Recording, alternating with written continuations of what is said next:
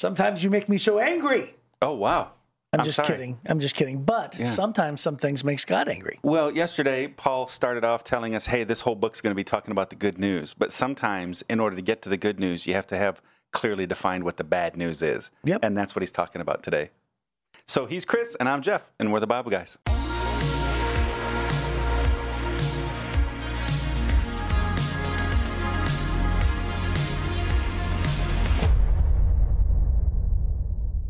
So, Jeff, Yes. we're going to do a segment today called the Whisper Challenge, which is, I think we've seen made famous by Jimmy Fallon, I think, is who it is. Yeah. And you put the This one's headphones. fun. Actually, I think several late night show guys do this. But you put the headphones on, and then you just try to whisper a phrase. I don't have a phrase prepared. Do you have a phrase? I have one for you if you want it. Oh, excellent. Good. I'll go first then, okay? Okay. Matt, why don't you do two? Come up with two phrases, then I'll switch. Well, I just came up with one. All right, well, come on. Okay. All right, here we go. I'm putting them on. I cannot hear you. All right. And then I'm going to play. So you can play some music so you can't hear what I say. Okay, and I have to whisper. I have to whisper, but you have to be able to see me, right? I have to whisper. Okay. Ready? Yes, sure. Okay. You have not because you ask not. I'm not even close. Go slower. You have not because you ask. You have something. No, you don't have it? I'm not even close on this one. The Book of James says you have not because you ask not. Oh, I saw that you have. Yeah. You got those parts. All right. Okay. All right. You want to do another one? Good. Sure. Let me think of another one real quick. All right. Tell me when. I'll press play. I said iPod. Okay. This is really hilarious. Okay. Not iPod. It's my iPhone. Here we go. God so loved the world that he gave his only son. For God so loved the world that he gave his only son? Yeah. I said it out loud. So, Did you say begotten son? No, I said his only son. His only son? Yep. Excellent. Okay, good job. Yeah, all right. Yeah. I kind of planted in your head that it was Bible verses. So, right. Yep. All right, well, let me change my... And by the way, you chose the most famous one of all time. Well, I was hoping you'd know that one. I mean, you are one of the Bible guys. Right. All right, so I'm going to put these headphones on. Yep. And then I got to think of a phrase to say. What are we? Okay. All right, ready? Yes. Can you hear me? Whoa, my goodness. I know. Ready? Okay. Here you go. That's a spicy meatball. Oh, man. You said something about that. Say it again. Say it again. That's a spicy meatball. Oh, that's a spicy meatball. Yeah. Yeah, I said that's a spicy meatball. Oh. Yeah. All right. I picked up on spicy, and then I thought, okay, Zarbaw's going to be talking about meatballs. Yeah, for sure. All right, let me think of another one. Here we go. Okay. All right. Here we go. Ooh. All right, here we go. Okay. Bought a Honda, should have bought a Hyundai. What? Bought a Honda, should have bought a Hyundai. Something all day. I don't know. I can't. I have no idea. I said, bought a Honda, should have bought a Hyundai. Oh. That's funny. Okay. Those are hard, man. Bought a Honda, should have bought a Hyundai. Yeah, that's right. That's hilarious. You're making fun. Okay. Those are fun ones to do. They're so hard. Yeah, they're really difficult. Yeah. It's pretty amazing, actually. Okay. It dawned on me just a second ago. I have a phrase I'm going to say next time we do it. Oh, so, really? Yeah. Oh, yeah. Wow. Yeah, this is. Well, geez, we're only 3 minutes in. I promise you will not get it. It's not possible that you could get it. Well, so, yeah.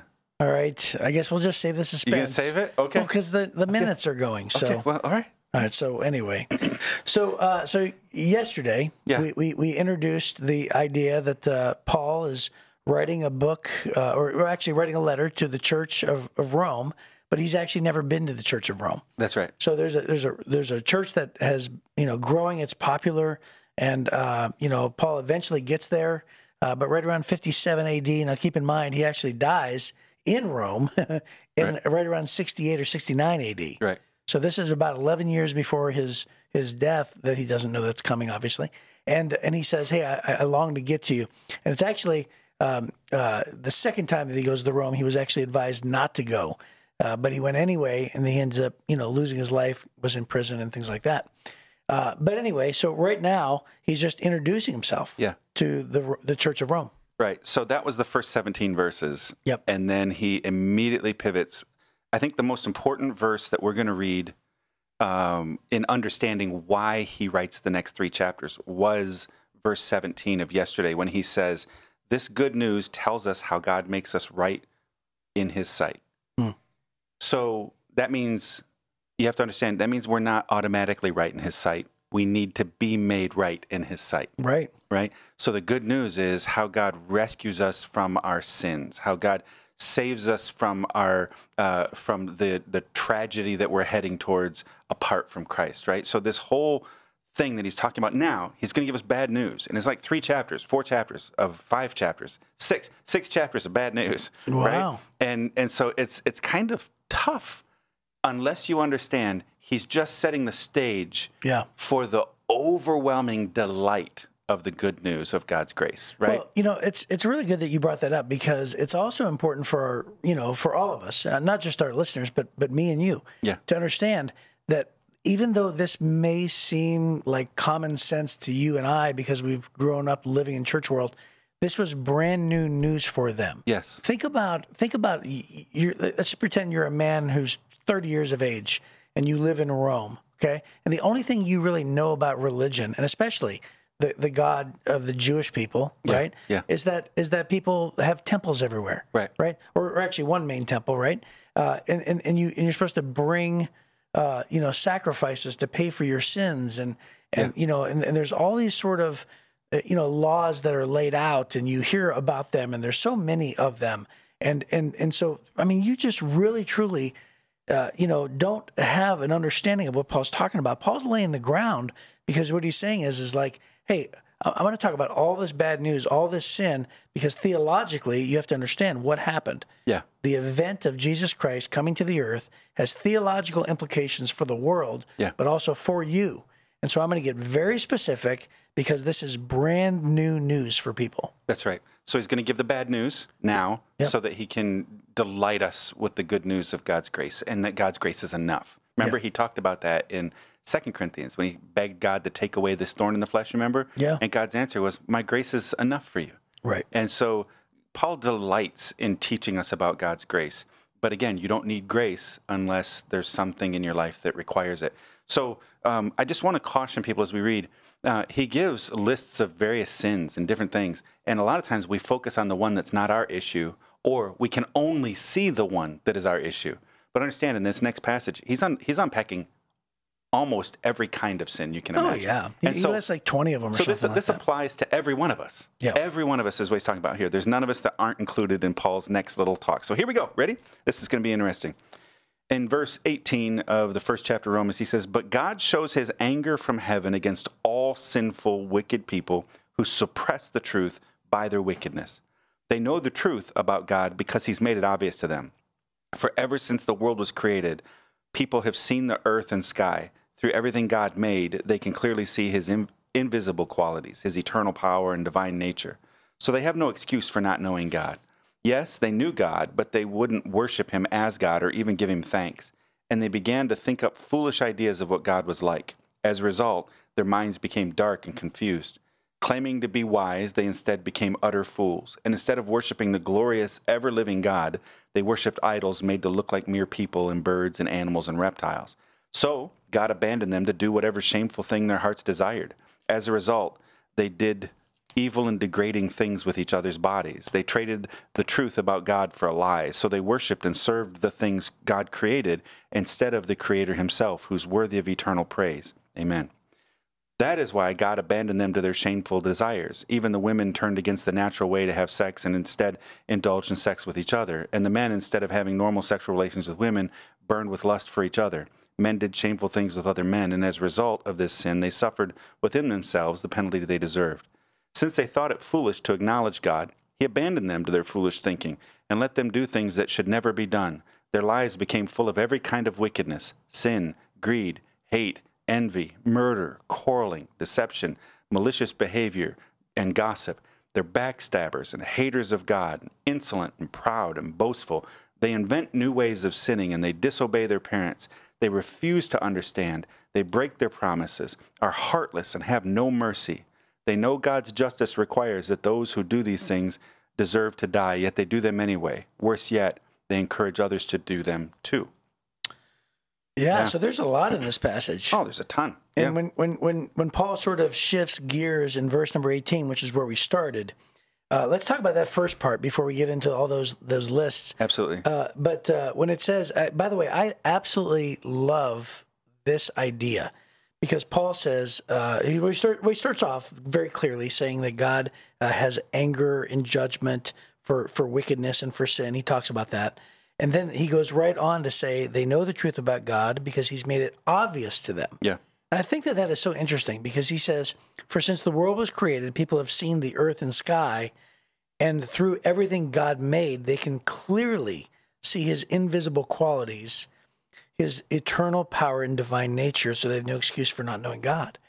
And so isn't this the sort of the big debated passage about, the scenario of what if a man was born on an island and he's lived and died and nobody's ever going to tell him about Jesus Christ. Yeah. How can he come to know God? And that's really sort of the scenario in the Christian world, right? Well, I've told the story before, getting out in a village where there'd never been any outsiders come into the village. And when we asked the chief, that we had a big meeting, there's all these chiefs there and elders of the village, and the main chief, I've got a photo of him on my phone, and we asked them, have you ever heard of Jesus Christ? And they all had a consultation. They met, and then the chief came back and said, none of us here know who Jesus Christ is, but if you tell us what village he's from, we'll help you find him. And they didn't know who Jesus Christ was. They thought these white guys are in a village because some guy named Jesus Christ was lost. Wow. So they never heard of him. So what happens to that person, right?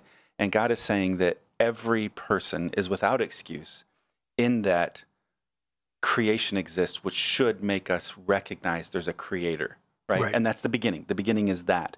And then the us being sent out with the Great Commission is to tell everybody is that may or may not help people connect automatically to Jesus Christ and salvation, but it should point us towards a creator. And so God's riled up in this passage over people who've rejected even the idea of the creator, rejecting that idea, and he's riled up. And instead, they've gone on and they've worshipped the created things. Right. Have you ever been, you've been in Rome, right? Have you been in Rome? Yes, I've been in Rome only on a layover. We were there for like 12 hours, and we sort of drove around quickly and saw things. You saw Colosseum, stuff like that. We just drove by it. Okay. We didn't even get to go in it. There's a building there that's a church. It became a church, but in the early times, it's called the Pantheon, and the Romans celebrated the fact that they had lots and lots of gods. And inside the Pantheon, all around the inside of the Pantheon, there were all these statues of all these gods. And they embraced many of the gods that the Greeks had. They just renamed them. And the Greeks had tons of gods. Some of them were created things. And like the Egyptians, it was mostly all their gods were created things. And some were, characters that they kind of had put in place to worship. And God said, this is the natural thing. Either you choose to believe in the Creator or you start worshiping the things that the Creator made. Humans naturally worship. It wasn't until the Enlightenment when, Voltaire and a few others began to put out this idea of atheism. This is a very new thing in the development of humanity to start rejecting the idea of any God. So we have always been pre-wired to worship, and either we worship the Creator or we worship what's been created. Yeah. Yeah, and I love that because I think that, the idea that there is a God, is just, it's amazing to me how you can look at creation in the sky and you can say, man, there has to be a creator. And it's also amazing to me how people look at that and think, no. Yeah. You know what I mean? Yeah. Like the idea that somebody would say that there is not a creator. Yeah.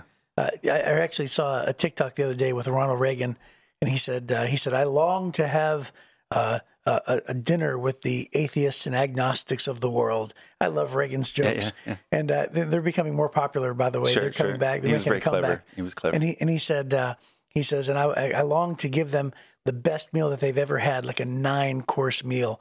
He said, just to delight them in such a way to where they would have no choice but to say, please give our compliments to the chef.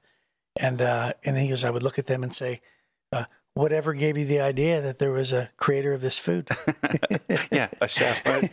Yeah, I didn't know Reagan had a TikTok. Does that creep you out just a little bit? It's not Reagan's TikTok. Oh, I thought you said you saw. I saw on a TikTok. Oh, I see. Okay. Yeah. I'm a pretty simple person. His jokes are very clever. Very clever. Yeah. So this idea then, he's talking to Romans who would build a building to celebrate all their gods. And it's in that context that he's trying to differentiate between the way that the majority of their population, which was very sophisticated, even by our own standards, very sophisticated. They indoor plumbing, they took baths, they had water in their homes. They built stadiums as big as the stadiums we build now.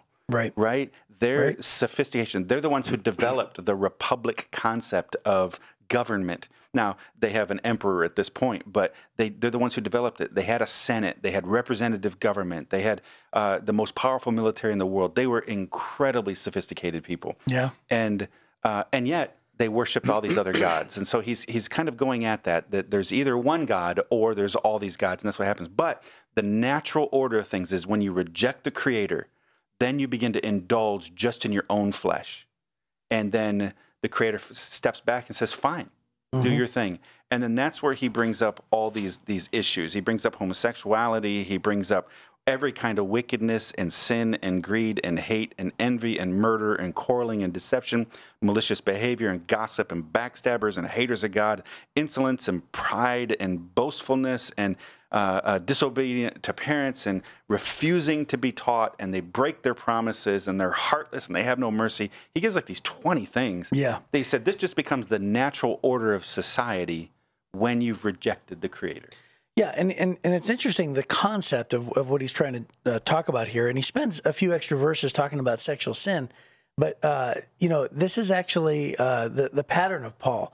Later on in Romans, doesn't he talk about how of all the things that we do, sexual sins are done with our bodies, and he says that later on. 1 Corinthians. I'm sorry, yeah, that's right. It's 1 Corinthians. Yep. And so Paul hangs on that, and he actually lists all these other things, and the umbrella of what he's talking about is he's talking about how when people get lost in their own ways, and they get lost and they get hung up with all these different things. Number one, not only are they denying the God of creation, which they should surely know, and he's saying they've rejected them, but then he's also saying some people can get so lost in their ways and in their sins that God turns them over. He abandoned them to do whatever shameful things their hearts desired. And he just gives this laundry list of people. And then I think it's interesting how he says that they start worshiping the Creator instead of the creation. The creation instead of the Creator. Yeah, I'm sorry, backwards, yeah. And I love also how he gets specific and says they make these idols representing mere mortals and mere animals, right? He's really taking what they worship. They're thinking, oh, they're worshiping these idols. They treat them as gods, little g. And he's saying that's a statue of a bird. Right.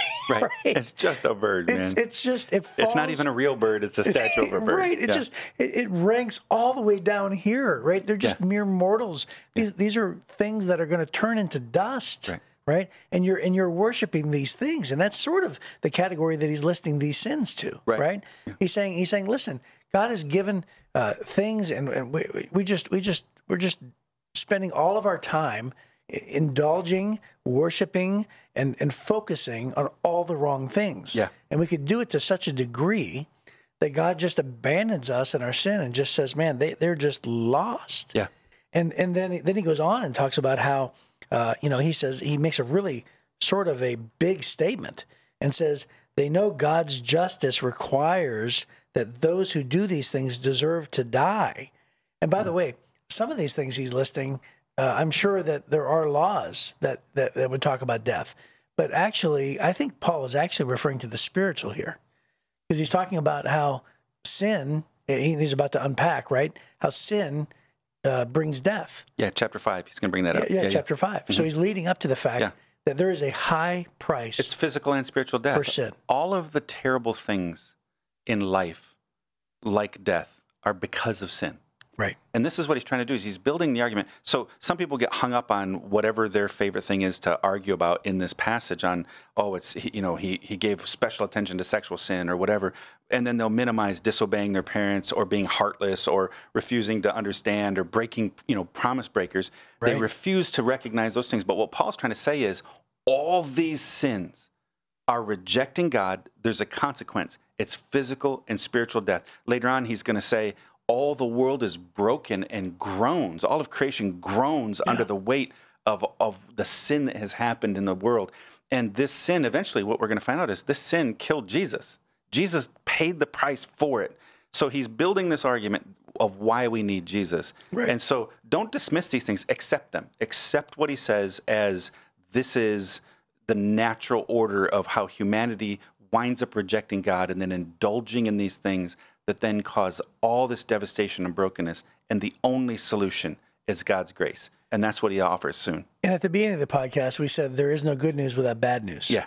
And so, there's a reason why he says, I once was lost, but now I'm found. Right. Right. And that's the reason why the song is written that way. Right. Because you have to be lost in order to be found. Mm-hmm. And by the way, there has to be a problem before Jesus can come and offer the solution. That's right. And so the problem is the payment for sin is death. Right. And so deserving to die, sure, maybe according to some laws that were put into place that people understood. Well, and also he's referring to the natural law. Yeah, the natural law. If you sin, you will die, God said at the very beginning to humanity. Yeah, sure. Right? So sure. that's what he's referring to here. That's right. It's not about government law here. He's not talking about government. Okay. He's talking about the natural law of if you sin, you'll die. And so in the same way that you should be able to look at creation and know there's a creator, he's also saying instinctively we know there's a consequence to sin. Oh, gotcha. That's what I believe he's saying I wouldn't have read it that way. Yeah. So that's interesting. So either way, though, it's the physical and then there's the spiritual, and both are true. And he builds on that idea. Mm-hmm. So hey, I once was lost, but the good news is Jesus Christ has come, and it's just right about that time. So we're excited to dive into chapter 2 next time, as he continues on, actually, of more of the same in some ways. Right. But he'll eventually just sort of weave in the good news of grace. He peppers all this bad news with some good news from now on. There's always a good news statement with more bad news. So it'll be encouraging as we keep moving forward. Yeah. So we'll hopefully see you next time on the Bible Guys.